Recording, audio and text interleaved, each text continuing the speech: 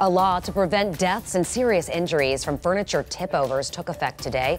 President Biden signed the Sturdy Act into law last year. This requires furniture manufacturers to meet new standards to keep dressers from tipping over and crushing children. All dressers must go through stability tests before they hit the market.